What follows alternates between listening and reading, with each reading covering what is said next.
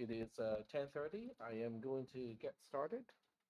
So last time we talked about the SR latch and also the truth table of the SR latch. This is basically where we are currently at in terms of our teaching material. On Wednesday, we have our second exam. So do we have any questions about the second exam? Yep. Do I need what? Oh, the first exam, yes. So we have our first exam. Yep. Do we have any questions about the first exam or exam one? No. Okay. All right. So we're gonna get started with this material again.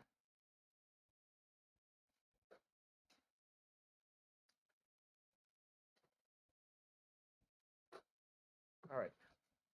So last time we talked about the SR latch, which is this particular section, and we concluded that the SR latch has a interesting truth table, which is this one here. So the truth table of the SR latch basically says, if both S and R are zeros, then we know the outputs Q and NQ would be both ones. If S is a zero, R is a one, we know the output Q would be a one and NQ would be a zero. If S is a 1, R is a 0, we know the output is going to be Q being a 0 and Q being a 1. But when S and R are both 1s, it is just no change. In other words, however we transition into the 1, 1 as both input pins is going to be remembered. So whatever the output states were will be maintained as we transition to 1, 1 as both inputs. So this is how the SR latch, quote unquote, is a memory device. So what we'll do today is we'll introduce the other memory devices as well. So the next one up is called the D flip-flop, which is also, basically it's a level sensitive D flip-flop. So instead of just going through each one, I will kind of skip ahead and go to the this particular one here. This is a clocked and gated D flip-flop. So what we do have here are three inputs. There's a clock, there's an enable, there's a data, and there's a single output, which is Q. So in this particular design, we make use of three SR latches. So we have SR1, SR2, and also SRC. And then on top of that, we also have two AND gates. One is A1 and one is A2. These are not NAND gates, okay? They are regular AND gates. So this circuit is kind of interesting. So what we'll do is going to build this circuit first in Logisim, and then we'll go ahead and play with it a little bit. All right, so let me go to a command line and just start up Logisim. All right, here's Logisim. So the first thing I need to do is to create the SR latch, which is a component that we need in this design. So we go to add circuit and we just call this SR latch. The SR latch needs two input pins and it has two output pins. And in between we have two NAND gates. So we'll just go ahead and build a circuit really quick. And then we go to logic gates to pick out a NAND gate. And then we'll go ahead and change the design to a narrow and only limit to two input pins because that's all we need. So here's one, duplicate, and then put the other one down here. I think that would work. All right, so this is the top NAND gate, and this is the bottom NAND gate. And then the interesting part of a NAND, of an SR latch is the output of one NAND gate goes to the input of the other one, and also vice versa, like so. There we go. So now we have a NAND gate. Oh, okay, okay. My mistake, I forgot. It has to go to the other input of the opposite NAND gate. So this one goes here, and then this one goes to the bottom here. There we go. All right, so this is a basic SR latch. and we have done this already in the previous class. So for today's class, I'm not too concerned about this particular design, and I'm just using it as one of the components. So to use this as a component, it is good to remember which pin is which pin. So we have Q and then N, Q over here. Just have to reposition the letters a little bit better, just so that just makes it look nicer. That's all. There we go. Okay. So I think it looks good enough. So now we actually go ahead and build the actual circuit. So this one is a D flip-flop, but it is also the D flip-flop that has kind of the edge sensitive. Okay, so ES, and also it is gated, so it's a G. So I'll talk about why it is called that. And I need to duplicate the design, and the quickest way or one way to do it is for me to take a snapshot of this so that I can make this picture stay shown using the program here, and then just make sure that it stays always on top. So this way, when I switch back to larger scene, the picture is going to be, I always get this picture in the picture. So now I'm going to replicate the design. The first input pin is the clock pin. And the clock pin is controlling the timing. So when we actually make this work, we'll see why it is called a clock pin. This is the enable pin. So as the name implies, the enable pin is here because the device can be turned off. It can be disabled. So the enable pin is here to make sure that we can control whether it's on and off. The data pin is important because this is the pin that specifies, are we supposed to remember a 0 or 1? So the 0 or 1 to be remembered is input through the data pin. And as far as output pins are concerned, we only have one, and that's our Q output pin. And now, in between, we're going to have to rely on 3 SR latches. So now we go to our own SR latch component and make 3 of those. So here's another one, and okay, I got one too many. Get rid of this one. There we go. All right, so this is the last one, and it's always good to name the component, because once I name the component, I can refer to this one. So this one is the SRC. This one at the top is SR1. And this one here at the bottom is called SR2. So I'm just looking at the design here. I think we're good. Okay. So we also need 2 AND gates. So we go to the AND gate here. And this is way too big. I need it to be a lot smaller. One only has 2 inputs. That's our A1. So we'll go ahead and reduce the number of inputs to just 2. This is A1. And then the other one, and this is a duplicate of this. This is A2, which has 3 inputs like so. That will position A1 and A2 sort of like in a diagram. Okay, so let's put this one right about here, and we're going to put this one right about here. Okay, so now we just have to kind of draw the diagram. This one has a lot of nodes. Okay, so when we look at the output of NQ or /Q, it goes to the S port of SRC. I'm drawing this Y here. And it also goes all the way to the first input of A2. So go ahead and make that happen. There we go. So now I'm done with this node. The other one is simply going to Q from SR2 to R of SRC. So this is Q of SR2. And then we just have to bring it to R of SRC. So that's a pretty easy node. The NQ of SR2, however, goes all the way to the S of SR1. So that's going to take some, okay, I will make it go ahead and fly over the top of SR1 to go to the S input pin of SR1. And that completes that particular wire. And then the output of A1 goes into R of SR1, like so. And now we have to handle A1 and N2, A1 and A2.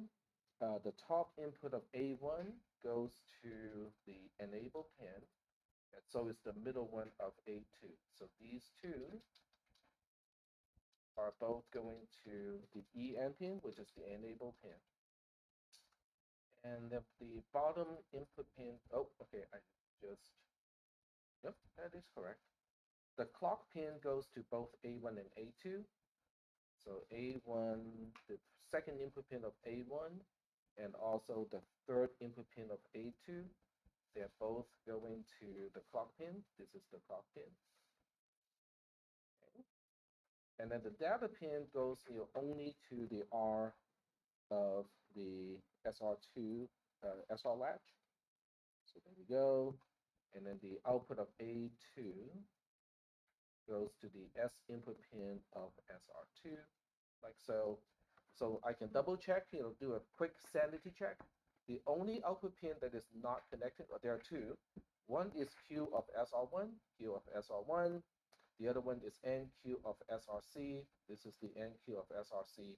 Everything else are connected. So I think I got the diagram correct. Okay. So now I'll first illustrate how it works from the perspective of Logisim, and then we'll go ahead and try to analyze how does it work. Okay. So I'll go ahead and close this window first because we don't really need it anymore. I'm referring to this one here because this is the circuit. So now the next thing we need to do is to just exercise. Okay, how does it work? The reason why SRC has an output that is E, which is error, is because the SR latch does not have a default startup state. So when we connect both ones to the S and the R pins at the same time, basically, we're just asking the SRC SR latch to remember whatever it had before, but we never really specified the initial state of SRC, and that's why it's outputting an E because we don't know how it is supposed to be set up initially. All right. So the way this works is if you think about a camera, the data pin is kind of like the lens of a camera. Okay, this is where information comes in. Now, but are you recording the information, or when do you record the information? There are a few other things that can control it. The EN is more or less like the on-off button of a digital camera. Okay, so you have to turn the camera on before you can do anything else. Okay, so the enable pin is like the on-off button of a digital camera. And then finally, we have CLK, which is called a clock pin here. But I think you can also spell click, okay, with CLK, which is exactly what it does on a digital camera. You have to remember to press the shutter release in order to take a picture. Are we doing okay so far with the three components, or the three input pins, as analogies to a digital camera? One is the lens, one is the on-off button, and then one is the shutter release. Are we good so far? Okay. In 10 years, which is probably after I retire, the analogy of using a camera is not going to work because I can talk about digital cameras all day long, and then the class goes like, we don't know what is a camera. We don't know what a camera is because everybody just has a cell phone, and use it as a camera. Well, that day will come, just not today yet, hopefully. All right. So now that we have everything set up here, let's go ahead and try to ask this particular device to remember this particular zero here. The zero is already here. The first thing you need to do is to turn on the camera. So that means your enable has to be a 1. And then you have to click, okay? CLK is clock, but you can also see as click. So it is only at the transition when the clock pin goes from 0 to 1 that the device will mirror whatever state the data pin is to the output of the entire device. Okay, so the transition is the key. So now we'll go ahead and click the CLK of the clock pin, and it remembers what the data pin is. Are we doing okay so far? All right. So at this point, okay, I can have a falling edge. Now, from a 0 to 1, it's called a rising edge. From a 1 back to a 0 is called a falling edge. So the falling edge doesn't do anything. If I turn off the enable, then I can change the data input pin and I can clock it any way I want. And you can see nothing happens to the output. So in order to capture this new input state of 1, you need to first turn on the camera, which means your enable needs to be a 1 first. Then you have to click the CLK so that it is going from 0 to 1. And right at that instant, the output becomes a 1. Are we doing okay so far with this particular design? Okay. Now, is it kind of complicated compared to an SR latch? Yes. Okay, because it actually uses what? 3 SR latches in this design by itself. So the next question is, why do we have to make it so complicated? So the reason why it is so complicated is the EN and the clock, they serve different purposes. EN is specifying who should be paying attention to the data pin. We go like, but there's only one device here. Well, this is a sample circuit, okay? We only have one device connected to what we call the data pin. But in an actual design, there can be multiple of these devices connected to the same wire. And sometimes you only want this one to update. Sometimes you want that one to update. So by controlling which device has the enable being a 1, you can now specify who should be updating. In other words, EN is for controlling who should be updating. The clock, on the other hand, is controlling when that should be updated. Okay, so there's who and then there's when. So these 2 pins over here, one is specifying who should update, the other one is specifying when to update. So you might want to take notes, okay, because the notes may have mentioned this, but it's probably important to kind of write down in your own words what these 2 pins are actually doing. All right, so this looks simple enough, okay? So now what I want to do is to capture this particular design in a spreadsheet so that we can actually analyze how this whole thing is going to happen. So this spreadsheet is going to be quite complicated because the number of nodes of this design is a lot, okay?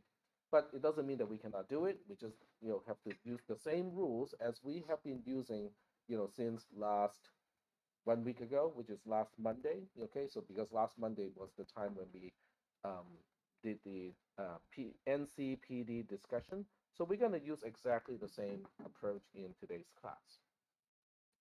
All right, so to do that, I am going to kind of shrink the design a little bit here because I don't want it to take up all the space on the screen. So I'm just going to take a little snapshot here, use the same trick.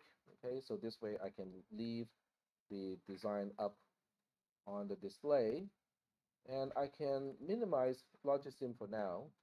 And then what I'll do also is to go to the Google Drive, okay, because I'm going to create a trace just the same way as we did on last Monday, except this time it is a little bit more complicated because the design is quite a bit more complicated than the one that we did last week. All right, so I put this into the shared folder. So that means, if you go to the shared folder and you look for the Google Sheets of today's date, you will find it, exactly what I'm creating right now. So now, I just need to change the name of the spreadsheet to today's date, 2024-0930. And you should be able to see it now if you go to the shared folder. There's a link, under course information in Canvas. So that's how you can get to the files that I worked on, in my classes. All right, so let's go ahead and work with this one. So this time I'm going to use a slightly different approach. So on row 1, I am going to indicate the name of the device. So we got clock, we got EN, we also have data, and then we have A1. And let me string the columns a little bit first. So this might take a little bit of time to kind of perfect because there are a lot of components. A1 itself is going to take up 3 columns. Okay, so these 2 columns also belong to A1. We'll kind of specify all the details later on. A2, on the other hand, is going to take up 4 columns because A2 has 3 input pin and 1 output pin. So what I'm doing right now is I'm just making sure that I have enough columns, and I'll shrink these, okay, so they don't have to be wide because each one can only be a 0 or 1, so it doesn't take up a whole lot of space. And then we got SR1. SR1 is going to take up 4 columns too because it has 2 inputs and 2 outputs. So these 4 would be for SR1, and then we have SR2, which also takes up 4 columns because it has 2 inputs and 2 outputs. And then finally, we have SRC. Oh, actually not quite final, but we are close. So SRC also has 4 columns, okay, because every SR latch has 2 inputs and 2 outputs. And then finally, we have Q, which is the output pin. And that only has one single port, so that's why it only takes up 1 column. All right, so looking at this, it is a little bit busy. And then the column A only has to indicate whether it's an NC versus a PD, so we can barely fit everything on the same screen. Are we doing okay so far with the spreadsheet at this point? So I'm using the next row to indicate which port we are talking about. Now, clock is an input pin, so it only has one, quote unquote default port. So we'll just say port over here. Same with EN, same with data. A1, on the other hand, is a 2-input AND gate. So we have in0 and in1 as our input pins, and it has an output pin. A2 is a 3-input AND gate, so it has in0, in1, and in2. It also has an output pin. SR1 is an SR latch. It has S as an input port, R as an input port, Q as an output port, and Q also as an output port. Same with SR2 and SRC. So I'm just going to be lazy and copy and paste those 4 ports.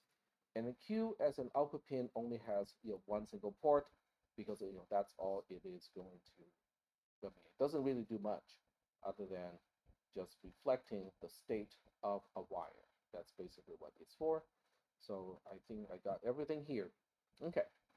So what makes this design even more difficult to track is because of the number of nodes. So now we have to deal with the nodes here. So when we deal with the nodes, this is one node here. It connects from the CLK. This is node 0. It connects it to the second input of A1 and also the last input of A2. So these are all belonging to the same node. So let me just pause here. Does everybody understand what I'm doing right now? Okay. In other words, I'm turning a graphical design, which you see at the upper right-hand corner, into a text representation so that I can track all the changes that is going to happen. Are we doing okay so far? Does everybody understand what a node is? Okay. All right, so we'll track down, the EN port here. It goes to the first input of A1, so this is node 1. And it also goes to the middle input of A2, so it'll be this one. So all the ones on row 1, correspond to node number 1. I just number the node in sequential numbers, 0, 1, 2, and so on. There's no particular reason why the first one is labeled 0. I could have started with like 26, okay, if I wanted to, but starting with 0 seems to make the most sense. So the data port or the data input pin is only connected to the R of SR2. So here's SR2, and this is R. They belong to node 2. All right, so let's check out what is the output of A1. The output of A1 connects to 2 different places. So this would be node 3.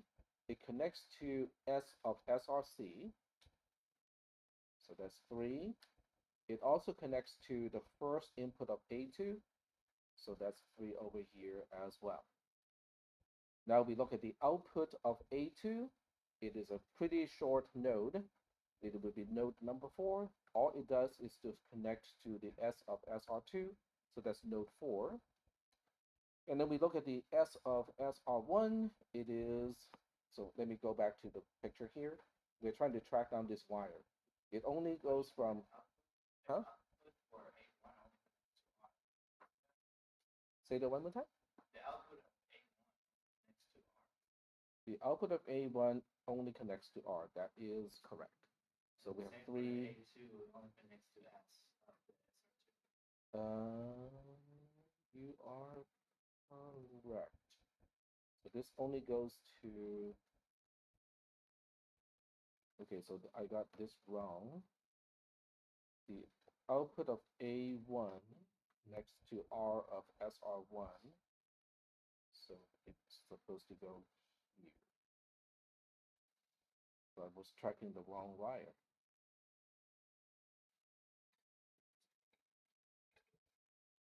Okay, very good. So A2 only goes to S of SR2, so that is correct. So now we have to look at the in0 of A2. That connects to the one that we were just working with. Okay, so this 4, okay, let's get rid of the 4 first because here I'm re-sequencing the number. So make this one 4, which is the first input of A2. It connects to NQ of SR1. So this is NQ of SR1. It also connects to S of SRC. So this is S of SRC. And now we work on the output of A2, which only this would be node 5. It goes to S of SR2. So, and then SR1's S is number 6. It connects to NQ of SR2, like so. And then the Q is not connected anywhere, out of SR1, so we just leave it blank because it doesn't connect to anything else. The Q of SR2, on the other hand, connects to R of SRC, so that would be node 7, connects to the R of SRC, and then the Q of SRC, that would be node 8, connects to the port of the output pin Q itself. That completes the whole thing. All right. So we got 9 different nodes, okay, and a lot of devices. It doesn't really change how it works, okay? The way we track down the changes is still pretty much the same. All right. So now we will say that everything is unknown to begin with, okay? So that's always the case when you start up the circuit. Everything is unknown. So they're all question marks here. And the first one is always an NC, okay? And in fact, this one is usually bold-faced because I want to emphasize, this is where we change one of the input pins to a certain state. So let's just say that, over here, we change the data port from whatever it was to a 0, okay, to replicate what we did earlier. So now we have to look at the NC row and ask, okay, who else is on node 2? So when you look up what is on node 2, this is also on node 2. As a result, this one is also updated to the same 0, and that's it. Then we have to go for a PD row of propagational delay. So after a propagational delay, we want to figure out what is going to happen to SR2. Because SR2 is the only one that has one of the input pins changed from whatever it was, which is unknown, to now a 0.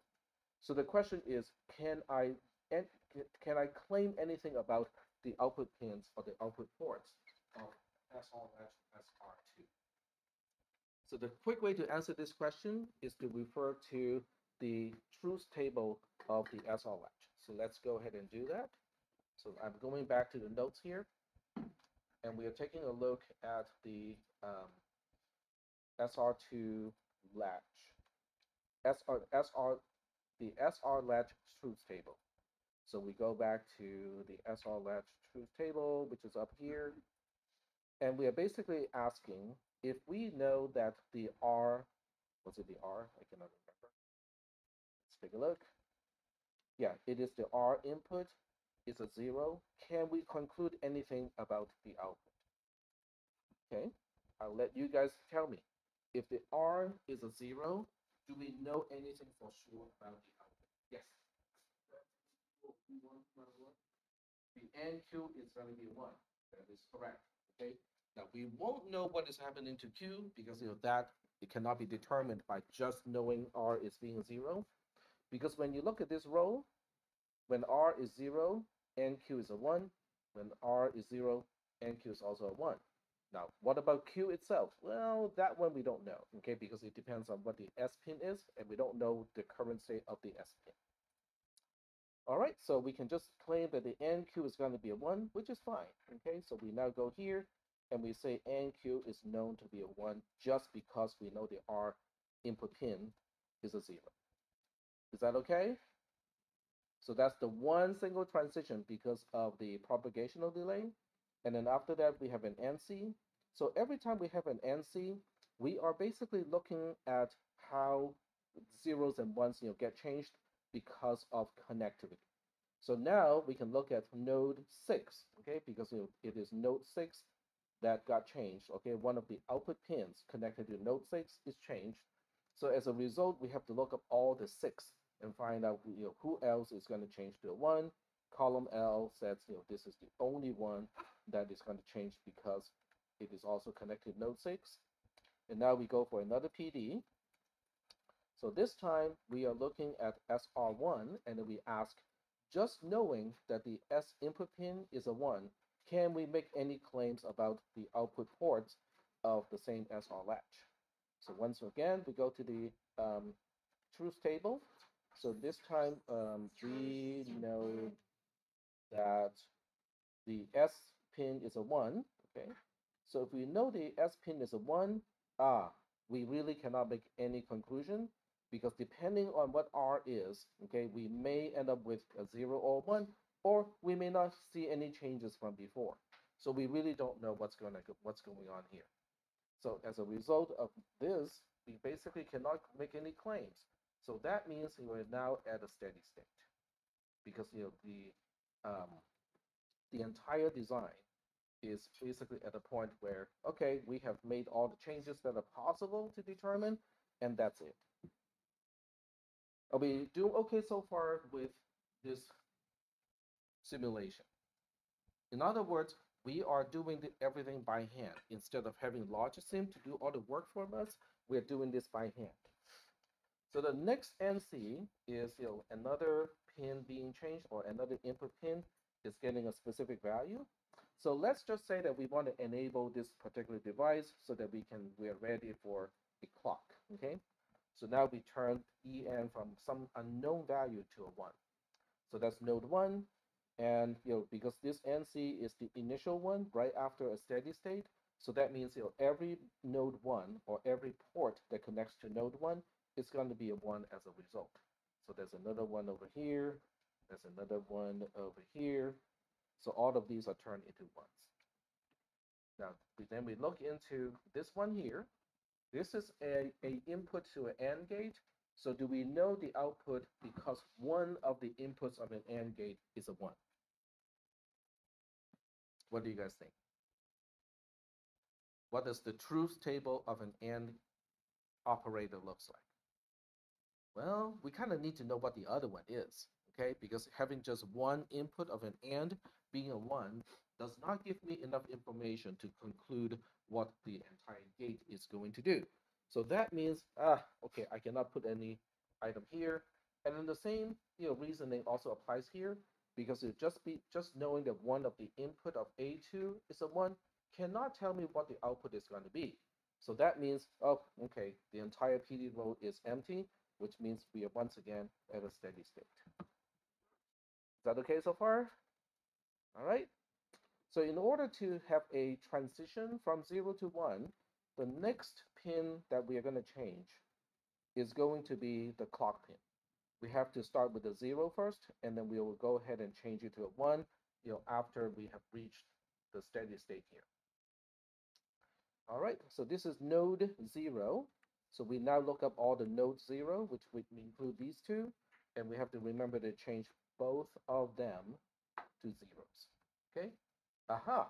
So this time we can do something about the PD, because as an AND gate, if at least one input is a 0, the output is going to be a 0, okay? Because it's an AND, not a NAND, okay? This is a regular AND gate. So if at least one input is a 0, we know the output has to be a 0. The same applies over here. Now, if the PD row is changing at least one output port, then we need another ANSI, okay? Because that output port may connect to other input pins. So we have another ANSI over here, and then we look at this particular item, okay? We look at this transition. It is on the node 3, so that means every other node 3 also need to change the value to this 0. There's only one other one here. And then we also have to remember node 5 is also changed to a 0 because the output of A2 is also changed to a 0. So we have to look up all the node 5. Here's another node 5. So that one also needs to be changed to a 0. That's the result of the node connectivity part. And I'm going to do this thing here, okay, just so that it's easier for us to scroll the bottom without scrolling the top. So because the NC row is not empty, now we have to go for another PD. This time we are looking at this transition here, okay? So this transition is basically saying, now we know the S pin of SR1 is a 1, the R pin of SR1 is a 0. Does that help me determine the actual output of SR1? Look at the truth table, okay? So let's go ahead and look at the truth table. We have 1, 0 as the input. So if we have 1, 0 as the input, yes, we know what the output is supposed to be. It should be 0 and 1. So now we go back here, and then we say the output should be a 0 here and a 1 over here. And then we look into SR2. It has both inputs being 0 at this point, so the output should be 1 and 1. But this one is already here, so we don't even write a 1 here because it is not a transition. Are we still doing okay so far with the alternating NC and PD rows? And do we understand what each row is trying to keep track? Okay, all right, so let's go continue. This is going to be a little bit long because even though Q is not connected to anything, there's no node connecting to Q, and Q does connect to node 4. So that means when we change NQ of SR1 to 1, everything that connects to a 4 also needs to change to a 1 because of how they are connected by the nodes. So that means, okay, now we have to follow up by a bunch of changes because who else is on 4? This one is on 4, so that also needs to change to a 1. And then this one is also on 4, that also has to change to a 1. And then we also have this one changed. This is the Q output of SR2, which is on node 7. So now we have to change everyone on node 7 to a 1 as well. There's only one here. So we now change this one to a 1. All right. Now, because the NC ended up changing some of the input pins, from whatever it was to something else. So now we have to follow by another PD again. So this particular PD is looking up who just got one of the input pins changed, or at least one input pin changed. A2 got one of the input pins changed. So A2 having 3 inputs, one input is still a 0, which means the output continues to be a 0. We don't have to put anything here because it is not a change. We look at this one here and also this one here. They both belong to SRC, but because SRC is a SR latch, having both inputs being 1s also doesn't tell us anything about what the outputs are supposed to be, because 1, 1 as inputs to a SR latch simply means maintain your current state, okay? And we do not know what the current state is. So that means we now cannot say anything about these 2 cells, and as a result, we are now at a steady state again. Are we doing okay? All right. So now we finally want to change the clock pin from a 0 to a 1. So this is also an NC, but this time I am going to boldface it because it is reflecting a change to the input pins. And the change is the clock pin transitioning from a 0 to a 1. So this one is also going to be boldfaced. So now what do? Well, we have to look at this is node 0. So everyone who is on the node 0 also need to change to the same value. So now we have to say this is now a 1 and this is also now a 1. And then because this one here is corresponding to an input of A1, this one here is corresponding to an input of A2. Now we have to go for a PD because we can potentially have changed the output of N1, N or N2, A1 or A2. So now we look at A1, we look at the output of A1 and ask, is it potentially changed? What do you guys think? How do we read this? What are the current inputs of A1 at this point? If you see a blank, it means look up, okay? So that means, this blank here corresponding to in 0 of A1 is a blank. You look up until you see something, it is a 1. This one here, you look up, it is also a 1. So A1 is now having both input pins being 1s, which means the output should be a 1. But it was a 0 before, it is a change, so now I have to type a 1 here. What about A2? Kind of the same deal, okay? If you look at A2, because if you look up this, which is in 0, it has a value of 1. This is in 1, it also has a value of 1. This is in 2, which just got to a 1 from a 0. So once again, A2 is also having 3 inputs all being 1s. As an AND gate, it is also going to change the output from a 0 to a 1. So that means we have another NC because as long as you have at least one output port that connects to a specific node changing its state, you need another NC so that that change can be spread to all the other ports of the same node. So this is on node 3. So now we have to change everybody on node 3 to a 1. So we only got 1 over here. So now that one is also changed to a 1. And then we also have node 5 being changed to a 1. So now everybody on node 5 also need to be changed to a 1. So this is our other node 5 over here. So node 3 and 5 got changed. Okay, so that's it. Now we move on to the next PD row. So this is the next PD. So on this particular PD row, we are looking at SR1 potentially changing its output. So let's take a look at what it had before. Okay, so this is getting a little bit harder to read. Let me see if I can do this. I'm maximizing the screen so I can scroll up a little bit. So this way we can actually see the whole thing. So we can see that on this particular PD row, SR1 has a value. Okay, the S pin of SR1 is a 1 already. And then the R of SR1 was just changed to a 1. But having both ones for an SR latch means we are maintaining Q and NQ. So that means I don't have to write anything here because whatever it was, which is 0 and 1, is now maintained. What about SR2? Because SR2 also has one of its input pins changed. So let's check out what is SR2 currently. So SR2 is now a 1 followed by 0. S is a 1, R is a 0. So if we look up the truth table, now we know the output is going to be a 0 for Q and a 1 for NQ. So now we need another NC because even though, they're both connected to actual nodes, so we definitely need an NC. So now we look at this 0. It is on node 7.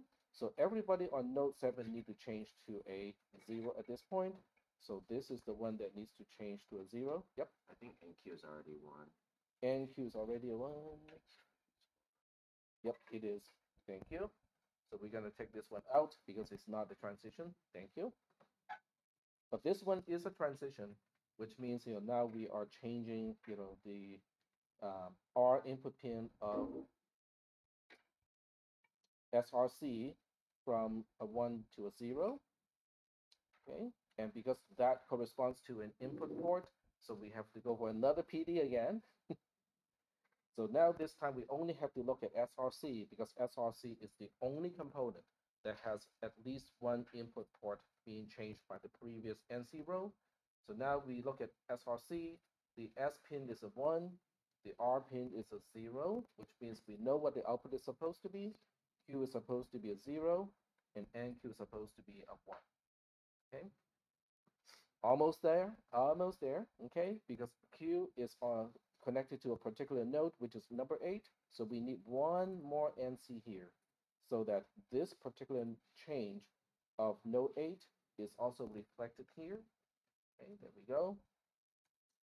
And then the next, technically we need another PD, but the next PD is not going to do anything because as an output pin, Q doesn't really affect anything else. Okay, so when the port of output pin Q is changed to a 0, and that's the only change here, so the next PD is going to be a steady state again. Is that okay? Now, this is a really, really long trace, okay? And it's complicated, but the process is no different from what we did on last Monday. The only difference here is we now treat the SR latch as one single device. We do not look into the SR latch and say, oh, it has got components in it. We just treat it as one single thing. Are we doing okay so far with this trace? Okay, all right. So the bottom line is this consistent with what we talked about earlier by running this particular device through LogiSim? The answer is yeah. We change the data pin to a 0, we enable the device, and then we have one rising edge on the clock, which ended up reflecting the state of the data pin to the Q port as the output. Yes, go ahead. I was going to say that this is only going to give this output because the way how we set up at the beginning, right? That we started with the data pin 0, 1, and 1. But if we start switching those based on the approach, that is correct. Yep. So you're absolutely correct. But when we look at LogiSim, okay, let me go back to LogiSim right now. So when you do the same experiment in LogiSim, so let me go ahead and reset the whole thing. So we'll go ahead. In fact, what I'm going to do is to be able to specify unknown for the input pins. So I'm going to change all of these to having 3 state being a yes, because that will allow me to specify unknown value as well. So I can basically check this to become an X, which means I don't know what it is, I don't know what this is, I don't know what that is. So now I can also reset the simulation. So this is basically the same thing as the initial state of the trace, okay? The first thing we did was to change the data pin from unknown to a 0, okay, or 1, whatever it is, 0, I think it was. And then we turn it on, so enable becomes a 1. And then we turn the clock to a 0, and then we turn it into a 1. And you can see the simulator is giving us exactly the same outcome. However, the simulator does not do one thing that we were able to do in the actual trace. It only gets us to the steady state right away. In other words, every single time we make a pin change, which is on an NC row that is both-faced, it will give us the actual steady state all the way at the end, but it doesn't give us any of the internal transitions between the change of the input pin and the steady state. Now, this between these rows is not a big deal, okay? There's not a whole lot going on. Between these two, no big deal either. But between these two, there's a lot of stuff going on, okay? And in between the last one, there's also a lot of stuff going on between the initial change to the input pin to the time that we get to a steady state. So this table in a trace like this, we are actually tracking down a lot more transitions than LogiSim can possibly do. Is that okay? but it still does it though, right? It is just behind the scenes, yes. But there are things like, if you get into an oscillation, then LogiSim would just say that, okay, this is not working, it's an oscillation, but it doesn't tell you why it is an oscillation. If you do it this way, you will also know why it is oscillating. because you're visualizing every single possible change, in the tiniest, step possible. So that's why, this is a much better way of actually understanding how a circuit works. Is it tedious? Absolutely. Okay, there's no pretense that this is not tedious, but at the same time, it is also a very important technique in order for you to look at a circuit like the ones that we are working with and be able to tell exactly how it is going to work. You're not only looking at the actual input pins and the output pin and know that, between the change of the input pin and the steady state, you're also looking into every single step in between. Now, why is that important? It is important because if you are actually designing a chip, okay, and you need to know the timing, this becomes important because now we can count how many PDs it took for us to get to a steady state. It took 1, 2, 3 before we get to a steady state. So that means at the time when we change one of the input pins, it took quite a bit of long time before we get to the steady state, which also means, you can now determine how fast can this device possibly work because, now you know how much time it takes in terms of PD units. Does that make sense? So for people who are actually designing the processor, which is basically the job of a computer engineer, knowing how to work this out is very important. To people, the rest of the people, computer science people who only care about programming, this is not very important. Okay? Yeah. What, what was the reason you said for starting CLK from zero instead of starting from like? Because you can start with a 1, Oh, but okay. nothing is going to happen until it transitions from the 0 to a 1. Okay. So this is reflecting the actual transition from a 0 to a 1 because, the 0 being presented at the clock ends up here. Okay, this is the steady state when the clock is a 0. But when you transition the 0 to a 1, it has to go through all of these steps in order for the output of the entire device to reflect what the data pin has. So Yep. just to show changes. Yeah. Mm-hmm. Yep. So even though to us it is at the instant of time, which is, the single instant of time when the clock pin goes from 0 to 1, but internal to the entire device, it actually took quite a few steps in order for the final change to be stabilized. All right. Is that okay so far? All right. So now we go back to the notes. Okay, maybe I should. I'll go ahead and take roll today.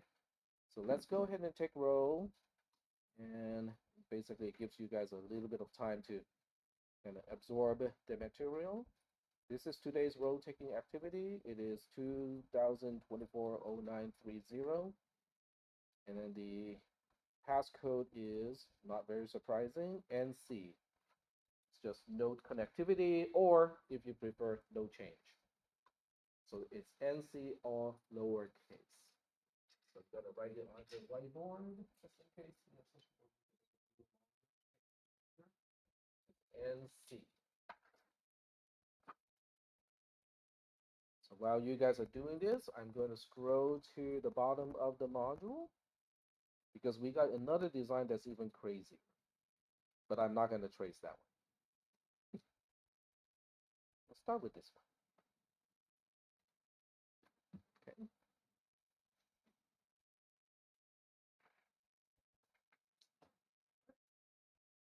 Looks like most people are done with the road taking activities. I think I made the time, do at what, 30? So it should be another 5 minutes. Okay. So when you look at this design, you compare that to the previous one. What has changed? Okay. So it's always good to try to recognize what is changed between the designs because, that way you can go like, okay, so those are the only changes, but what would that do? So in this case, when we look at, okay, I know what I need to do. I'm going to do the same trick as before. Okay, take a screenshot so I can show both designs side by side. Okay, put this one. This. make it always on top. And then I can scroll the other window. And finally, we can line up both of those. And you guys can go like, okay, so what did I change? On the right-hand side, we have the original, which is the edge-sensitive gated D flip-flop. And then on the left-hand side, we got one extra pin. And we also got something, between SRC and the rest of the circuit. These two are new components. There's an OR gate, and there's also another AND gate. So the question is, what does it do? Okay, so let's think about what happens when reset is a 0. Okay, so just imagine that reset is a 0. This 0 is going to go to A3. A3 is an AND gate. If one input is a 0, what do we know about the output? Has to be an output. Has to be a 0, which means R is automatically going to be 0, which means Q is automatically going to be a 0. Okay? If the R pin is a 0, Q is going to be a 0. So this circuit gives us a chance, and then the other one is O1. So O1 is an OR gate. This is a negation. Okay, the bubble here is the same as a negation. So the 0 of reset is negated before it goes into an OR gate, which means it becomes a 1. So that means the OR gate is going to output a 1, and that 1 is going to go to the S pin. So that means if reset is of 0, S of SRC is going to be 1, R of SRC is going to be 0, which guarantees that the output is going to be a 0. It is resetting the device to remember a 0. So why do you think that is necessary? Why do we have to complicate the design one more time to incorporate this feature? What happens when you first turn on a computer? You're powering up the computer. What happened to all the SR latches? They all have unknown states, okay? Which is problematic, okay? Because if the entire computer, if all the chips, all the components have an unknown state, what are you going to do? The computer's going to do some crazy stuff. Okay, you don't want your computer to do you don't want your computer to do some crazy stuff. So that's why when you power up your computer, as the power supply ramps up the power to a certain voltage, during that ramp up, there's a chip called what we call a watchdog chip or a regulator chip. It will hold the reset pin of all the components to 0 for a certain amount of time until power is stabilized. So what does that do? It resets everything to a known state. So all your video cards, your processor, all the registers in your processor, they are all reset to a known state. So when power is stabilized, then the reset is released, which means now all your devices can continue operation as quote unquote normal. But it has a known starting point, okay, which is important. All right. So the reset pin is very, very important, because in actual real world devices, the power up state is otherwise unknown. Okay. So we're almost done here. So now we go for the last crazy picture, which is this one here. So we'll go ahead and zoom out just a little bit because otherwise I can't fit the entire design into the screen. It's harder. I need to do it with a scroll button. So I'm going to try to use the mouse here to carefully scroll it. There we go. Okay. And what I'm doing is I'm using the little touch point thingy on my keyboard. Best user interface ever, unless you're playing a video game. I actually play video games using that button too. My son looked at me playing that video game, and I was in the game, my character was a sniper. My son was looking at me, go like, "How can you use that little button thingy, and play that game?" I go like, "It's the best thing ever." Anyway, so each one of these boxes is a resettable, edge-sensitive, gated D flip-flop. Okay, so every single box of these is one of the design that we just looked at. Okay, so what about this whole thing? Okay, so when you look at this whole thing, the design is actually surprisingly easy because the reset pin, which is this one here, is multi-dropped. So you can see that how the reset input pin is going to every single reset of the individual components. What about the clock pin? Same thing. So when you look at the clock pin here, it goes to the clock here, the clock here, the clock here, and so on. It is also multi-drop. What about the enable pin? Same deal. Okay, this is the enable pin, and you can see how it is also multi-dropped. So go like, okay, so if everybody is sharing exactly the same signals or the same input pins, what is the purpose of the whole thing? Wait, there's one thing that is not shared. It is the data pin. So the input data pin is X8, which means it is an 8-bit wide input pin. It goes through a splitter so that we extract bit 0, 1, 2, and all the way up to bit 7. And each one of the data pin goes to a different device. In other words, each one of these D flip-flops is remembering a different bit from the input. We good so far? All right. What about the output pin? What about the Q output pin? Same thing. This Q output pin, which is a single bit, is only contributing to bit 0 of the overall output pin. This one here is only contributing to bit 1 of the overall output pin, and all the way down to the last one, which is only contributing to bit 7 of the overall output pin. In other words, one way to look at this is to call this a multi-bit D flip-flop. Okay? But there's another name for a multi-bit D flip-flop. It is simply called a register. Are we good so far? All right. So what can we do with a register? Well, a few things. We can reset a register, okay, by using the reset pin. We can reset the register to all zeros, okay, so it becomes just all zeros. We can enable a register so that whenever the clock goes from 0 to 1, all 8 bits of the data input pin will be remembered by the register. The output of the register is always reflecting what it has remembered up to this point, so you don't have an option to turn off the output of a register. Is that okay so far?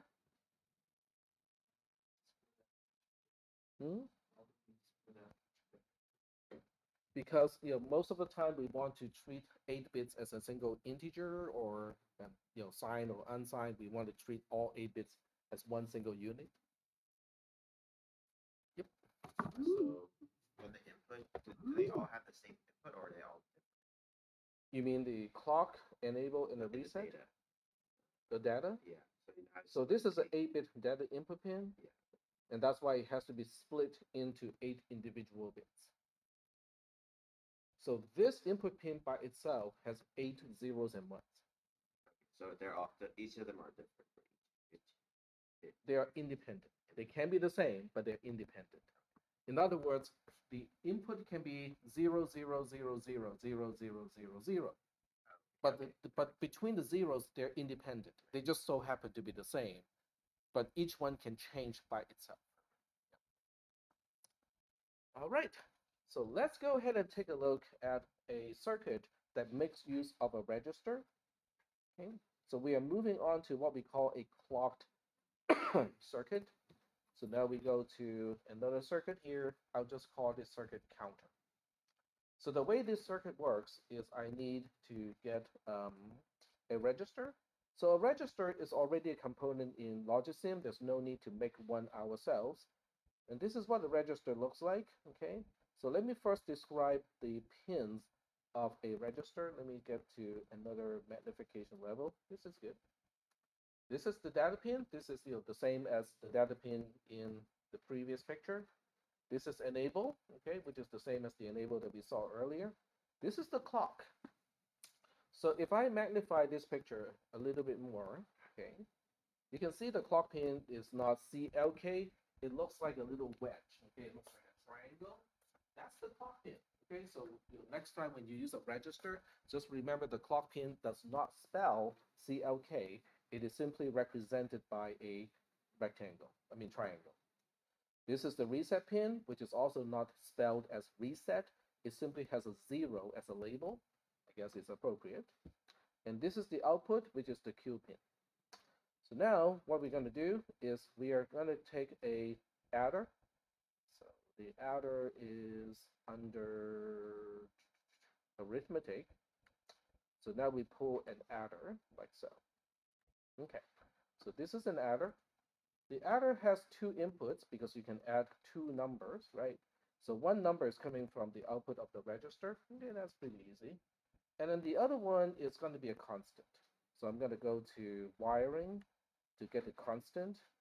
And I want to specify that constant to be 8-bit wide because it has to match the width of the adder, which is 8-bit by default. And then what we're adding is 0, 1 in hexadecimal. So now we connect this to the other input of the adder. This is Cin. Cin of an adder is doing the same job as K0 as when we talked about the binary addition module. So that's K0, and K0 is an input pin. And that's what I have been trying to tell you guys, right? K0 is not always going to be a 0 because it is an input to the adder. So it is a single bit, and the value is just 0 here. Okay, so we put this over here. And then the output of the adder is going to go back to the input of the register, like so. And then we're going to have an input pin to control the enable, another input pin to control the clock, and then another input pin to go to the reset. There is one difference between this design and the design that I just talked about. In the default implementation in Logisim, the reset pin will reset the register when it is a 1 instead of when it's a 0. Okay. You can always force a value in the register by clicking on the register itself using the poking tool, and then you can change the number. So if I want this to be 4, 5 in hexadecimal, I can force the value 4, 5 into a register. But if I want to reset it, all I have to do is to make the reset pin a 1, and now it goes back to 0. Is that okay so far? So the question now is, how does this work? Because the register is outputting 0, the adder is already outputting a 1. So how come the register is not changing from 0 to a 1? Well, that's the whole point of today's class. First of all, it is not enabled. Okay, if a register is not enabled, it ignores everything else. Okay, it is as if it's not here. So the first thing we need to do is to enable the register by clicking this pin here. But still, nothing is happening. How come the register is still 0, 0 in hexadecimal? Well, because it only updates when the clock is transitioning from 0 to 1. Okay, so observe very carefully. If I click this pin, ding, it goes from 0, 0 to a 0, 1. But then it stops because there's no transition here anymore. So right now, right at this point, the output of the register is indeed a 1, okay? And the output of the adder is indeed a 2. But the 2, even though it is presented to the data port, it is not remembered because it is waiting for another rising edge of the clock. So the clock is right here. The clock is already a 1, so in order to have another rising edge, I have to reset it back to 0 first, then I click it again. So watch carefully. Now it is a 2. So this is what we call a clocked circuit, which means the operation when the register updates is controlled by the clocking. So it's a clocked circuit.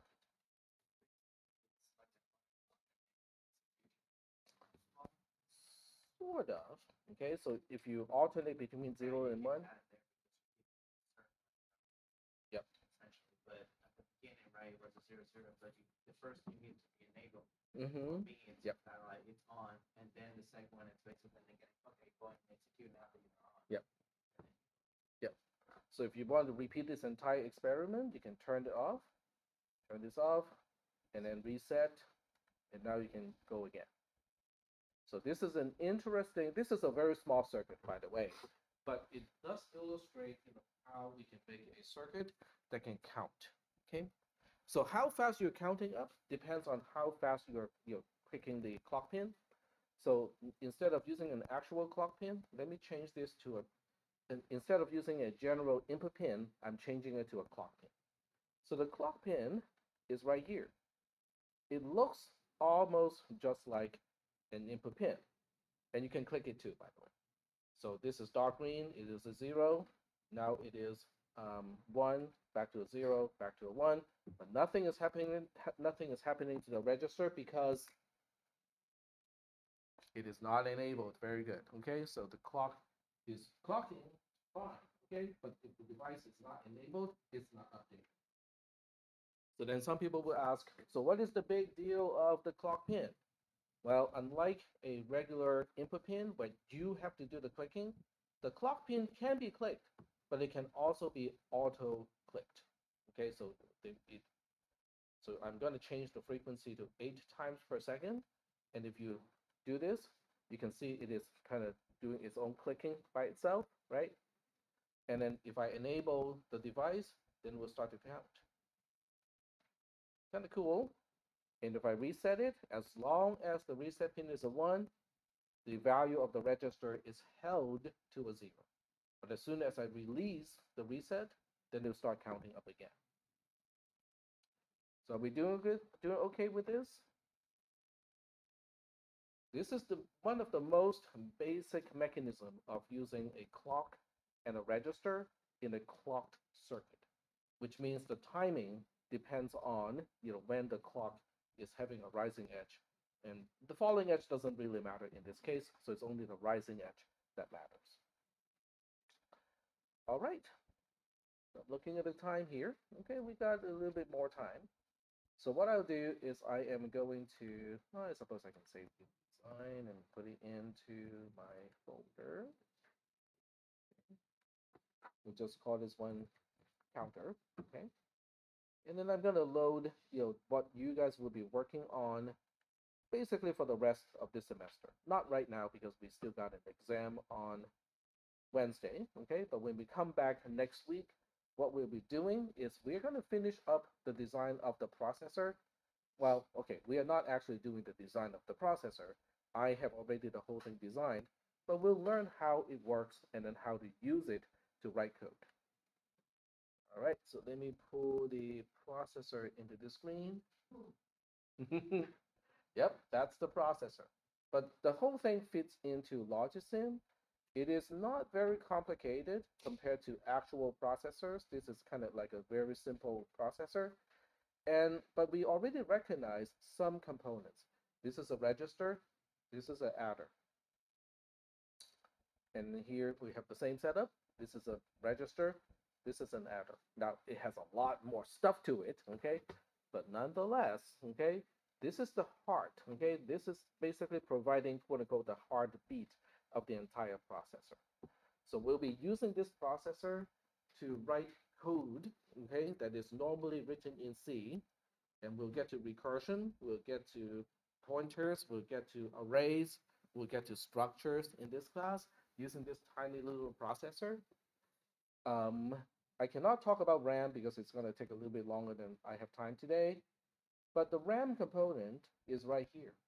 This entire processor has just 256 locations of RAM. That's all it has. But we can already implement certain kind of interesting functions. Fibonacci is one, in a recursive way. We can also implement binary search tree algorithms, at least the traversal of one. We can do some fun stuff here. Okay, we can implement string copies. There are a few things we can do with this tiny little processor, and that's basically what we'll be doing. Once we understand the rest of the components of the processor, then we'll be starting to write actual opcode into the RAM here, so that this processor can get the opcode from RAM in order to decide what it needs to do. All right, so that's kind of the general, what did they call they call this the roadmap, from here on. Are there any questions about this processor? Not at the moment. Okay, very good. So I do have to, kind of tell people ahead of time, disclaimer. If anyone is planning to transfer to Berkeley, this is the wrong class. Okay. The reason why I said that is because, in computer architecture and assembly language programming, which is what this class is about, the core of the class is about the actual coding using the processor. So there are two ways to stretch this class. The way I stretch this class is going down in terms of lower level logic.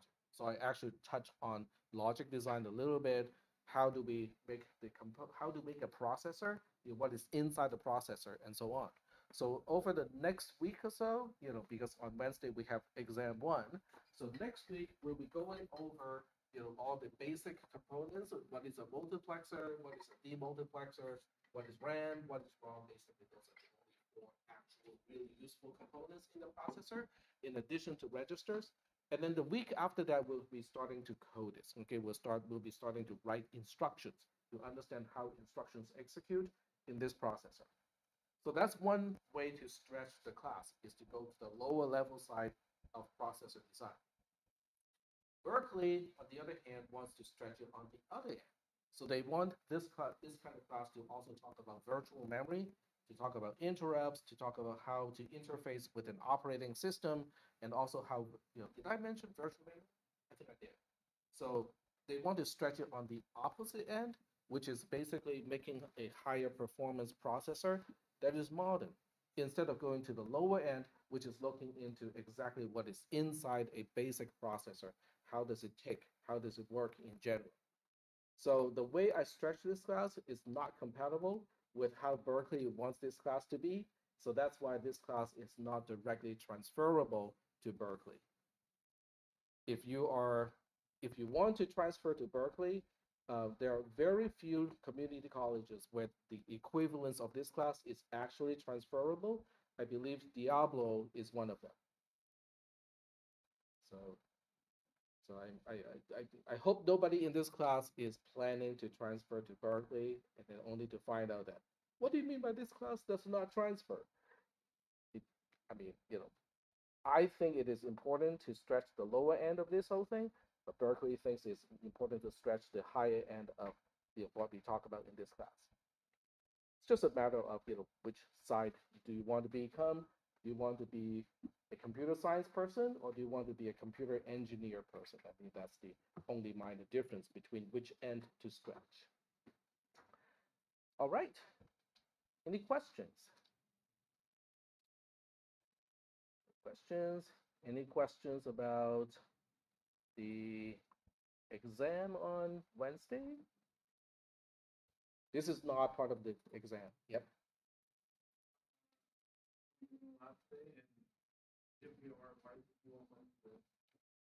We do have quote unquote a lab today, which means I will be here as long as somebody in the class is here until 1:20 p.m. So the lab today, okay, so let's go to the lab. There you go. So let me go ahead and release the lab and give you guys the access code to the lab.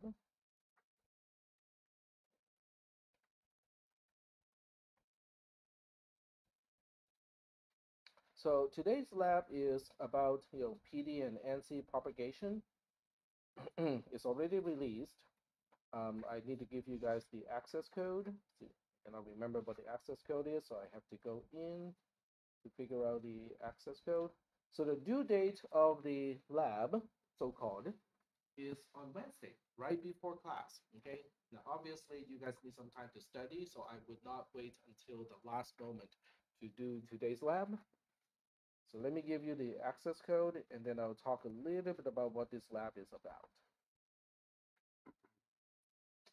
So the access code is in settings, and it is step master. Getting this one is called step master. So you might want to write this down, because the lab is not due until Wednesday, which means if you cannot finish it today, you still have approximately 2 more days to do it. This one is about tracking down the changes, of the SR latch that we have been talking about since last Monday. Okay, so this one is not on the one crazy one today that we talked about, the edge sensitive gated D flip flop. That's the one that I worked on today. This one is based on the one that we talked about on last Monday, which is significantly simpler compared to what we worked on today. So you have a spreadsheet that you have to create, that you have to copy from mine, and then all you have to do is to follow the changes, the ANSI, the changes of the input pins, and track down all the changes the same way that I did both from last Monday's class and also on in today's class. Basically, the method is the same. It's just that you have to kind of reflect all the changes in the spreadsheet. And don't forget to share your spreadsheet with me. My email address is a part of the homework assignment already. So when you turn it in, make sure that you share your Google Sheet with me. All right. So I think that's all for today. Are there any questions? Anything you want me to kind of go over? So I do want to double check with everybody. Okay, the scope of the exam on Wednesday is everything up to and including double representation. So that means the flags are part of it, okay? Double is part of it, binary addition, binary subtraction, any base addition and any base subtraction is also included, okay? Base conversion is included. So just remember the scope, okay? Because the exams that we went through, the practice exam from spring may not include all the entire scope. Are we good so far? Open book, open notes, everything should be on paper, okay? So I don't want somebody to bring in an iPad or another device, electronic device, and ask, can I use this one? No, because we said it's going to be on paper. All right. If you want to be sure that you have enough space to write your answers, bring your paper with you. Okay, it's okay to attach your paper to the exam. Otherwise, there should be enough space on the exam to write your answer. But if you want to be sure, you can also bring your own paper. Any other questions that you want to ask about exam one? Okay, seeing none, I'm going to stop the recorder. So you, Quick question about the assignment. So I have to yeah. open up the spreadsheet.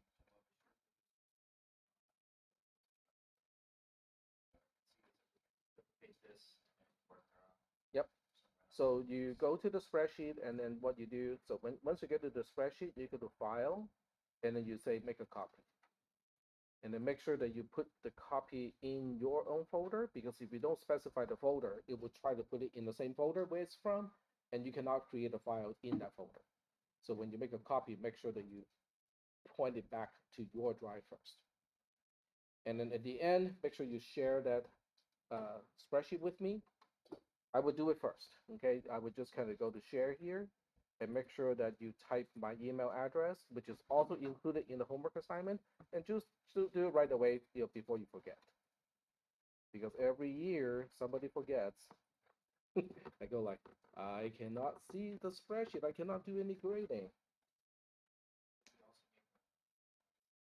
Hmm? It's just a spreadsheet, right? We don't need to actually do that. You do not need to do the diagram, but if you want to use Logisim to help you out, that's fine. Yeah, but Logisim cannot give you all the intermediate steps. You can only go from the interchange to the steady state. But the spreadsheet needs to reflect all the inputs. It's one way to track it. We give it the right output. It's one way. Right. One way to double check whether your process is correct. Although you have to. Hmm? Well, it's not just 50-50, because in addition to just the output pin, you also know, well, I guess it is. In the case of the SR latch, yes. But in the case of the D flip-flop, you have so many internal states. So it's not really just looking at the output pin, but you also need to make sure the internal states of all the components are consistent. Yeah. But for the SR latch, it's so simple that there's only one stage. So the output state is basically the internal state. All right, cool. So I am going to stop the recorder and upload the recording. I will go get something to drink, okay, get a little bit of water, and then I'll be